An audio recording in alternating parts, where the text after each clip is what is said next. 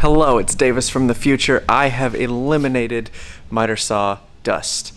This is a great setup. So I just got done cutting this many board feet of walnut for charcuterie boards, and take a look. All this dust hood I haven't touched, so this is how much sawdust has accumulated with this new setup, and it's great. You know how hard it is to conquer dust collection on a miter saw?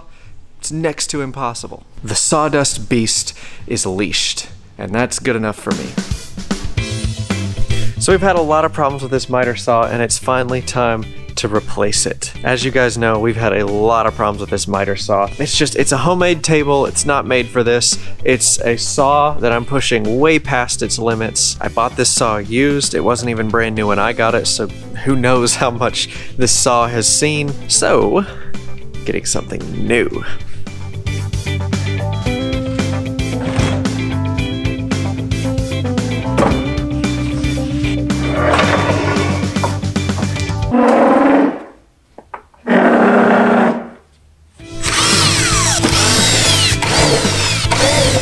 So wave bye-bye. It's time for this miter saw to go to the big housing development in the sky.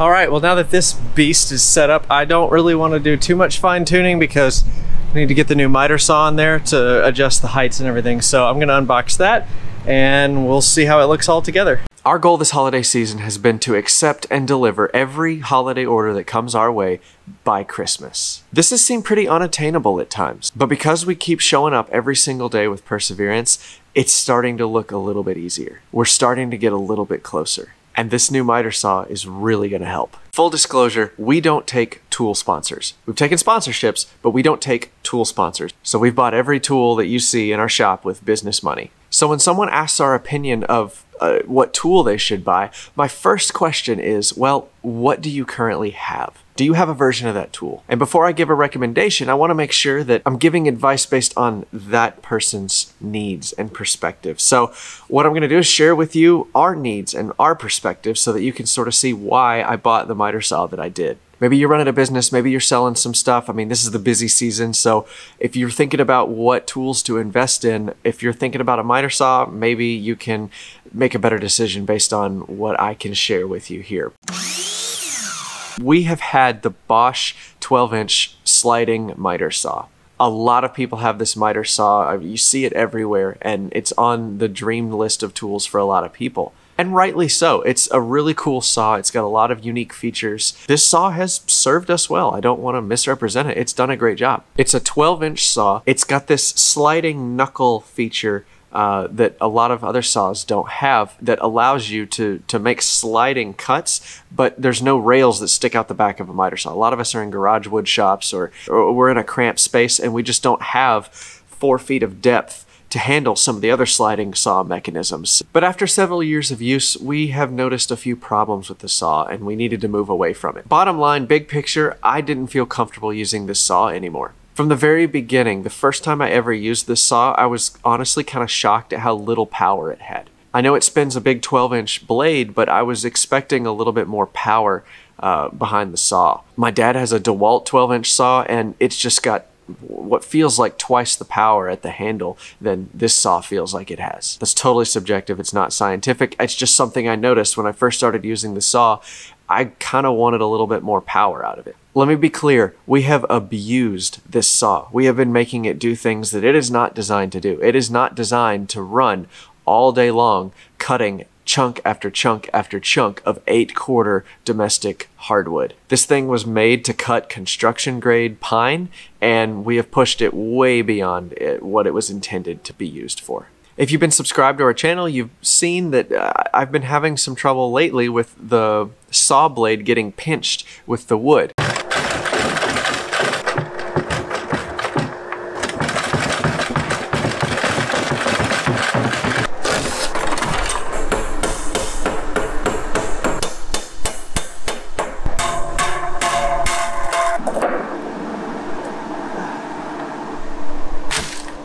There's a lot of factors going into that. The wood has a lot of tension in it. I'm letting the saw stop. I'm not using the saw the most correct way. The saw seems a little bit underpowered. The belt that transfers the power from the motor to the blade is getting stretched out and old and worn out. That probably needed to be replaced. The dust collection was horrendous. I even made my own version of Drew Fisher's little suction gate that goes behind where you cut the wood, and that helped, but still sawdust just went everywhere when I made a bunch of cuts. I'm staring at the lumber rack right now and I see 400 boards worth of material, and thinking about doing that with the old saw honestly just did not make me feel comfortable. The little knuckle mechanism is cute, but it's not very sturdy. There's a lot of flex and wobble in that saw. We have way too many people counting on us for Christmas gifts for me to risk hurting myself or not getting the boards built because I don't have the right tool.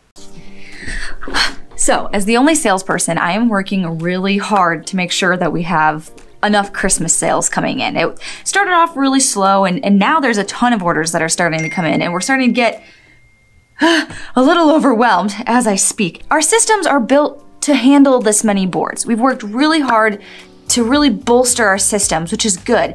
But this just requires a lot of building on Davis's part. It's great when I am able to sell 20, 30, 40, 50 boards, but that means Davis now has to build 20, 30, 40, 50 more cutting boards, which is no small feat for him. Sales and building have this kind of weird relationship because Davis doesn't have anything to build unless I sell things, but I have nothing to sell if Davis doesn't build enough to fulfill the orders.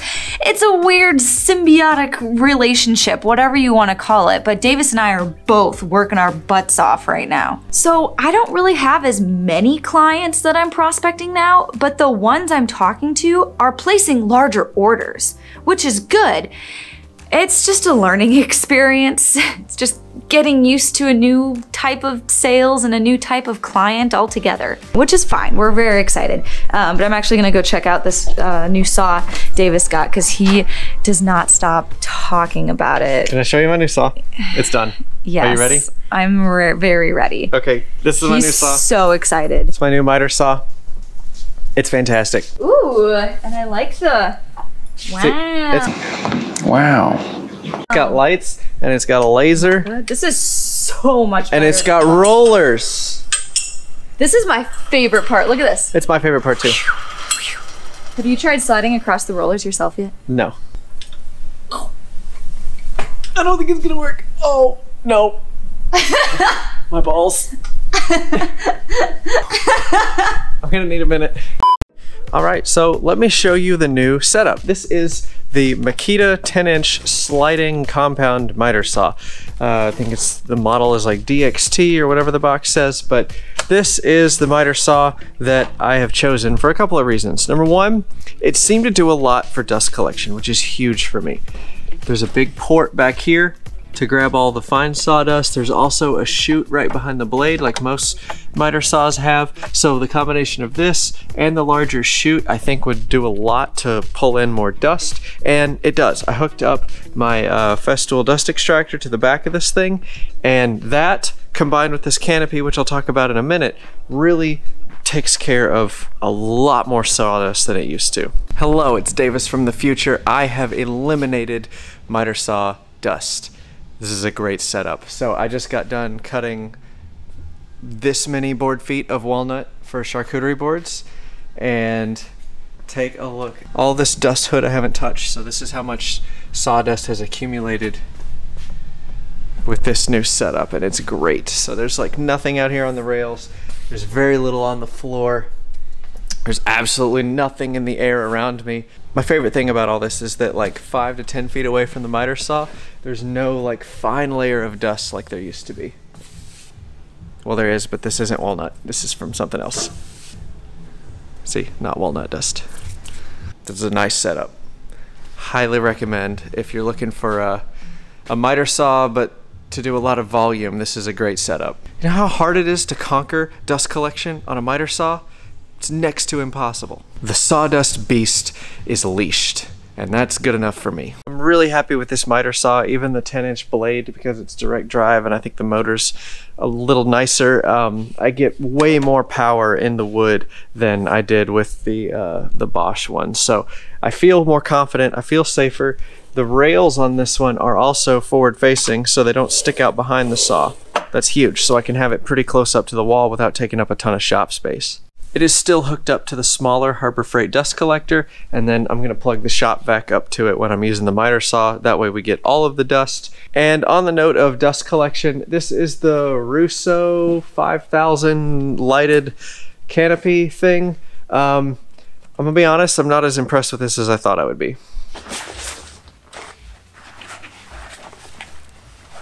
Do I look like a turtle? Jenny! Do I look like a turtle? Yes.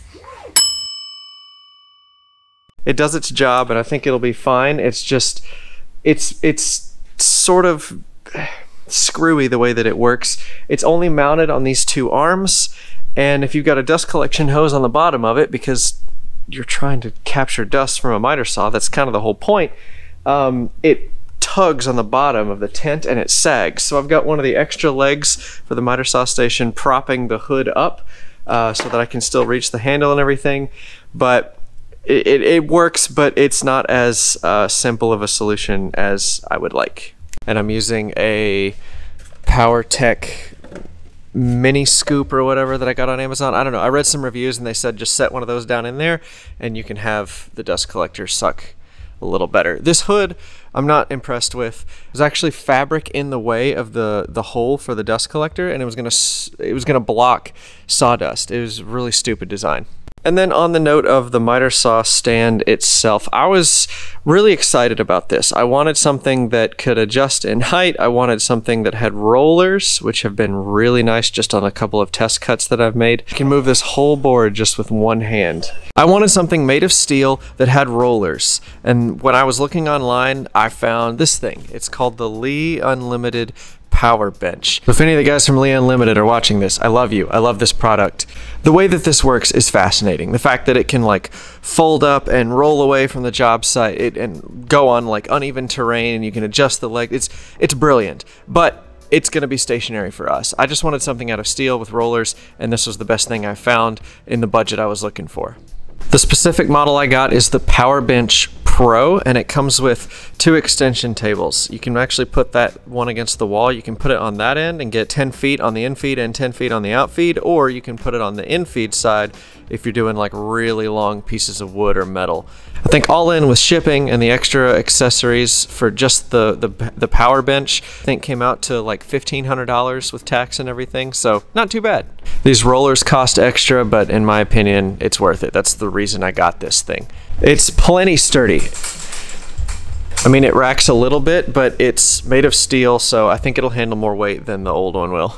You have to take the saw out if you want to fold it up and roll it away, so that is one downside if you're considering using this for mobile stuff, but I don't think this is ever going to move. One thing I will say about the Power Bench, there is a lot of good salesmanship and copy written, but there are no instructions. It comes with no instructions. That's a lie. There's this document that somebody wrote on Microsoft Word, but there are no setup videos online. There are videos that show you how to take it from storage to like standing it up, but there are no videos on like how to assemble it the first time. There's written instructions, which are fine, but they like don't make sense with each other. So here's this. So like after step 4 above, there's no step 4. All your steps are letters. There's no step 4 anywhere. So it's referencing things that aren't in the instructions, and that's that's one example of the general feel of these instructions. But I absolutely love this thing. It's so nice. I just wish the setup and instructions match the quality of the tool itself. I don't know, maybe I'm just an idiot, but for anyone curious, I will have links down in the description for all of the products that I've mentioned in this video. So the dust collection is better, combined with the new in-feed, out-feed rollers, means that this is our new ultimate miter saw setup, and probably the last miter saw we'll ever have. That being said, I know a ton of you are telling me to get an upcut saw. That is what this should be in the long term. Like, that's the tool that I need. But I gotta build boards like now. I can't wait for a new tool to come in and the electrician to wire it and then me learn the new tool. When we've already got a process set up for these boards, I just needed to replace the miter saw so that I felt safe. In this case, it's gonna keep us moving quickly through the production phase of this amazing 2022 holiday season. Thanksgiving is already next week. Wait, really? Yeah. Next week is Thanksgiving. Man. I know. How many boards do you have left to build? I got like 200 or 300. You think we're gonna make it? Well, we start delivering in December. Well, we got a couple clients that need boards before Thanksgiving. Oh no. Ah, that's okay. We'll finish and then we'll just nose to the grindstone and then we'll be able to sit back and just eat a lot of turkey. Ask me how I do it, I just stick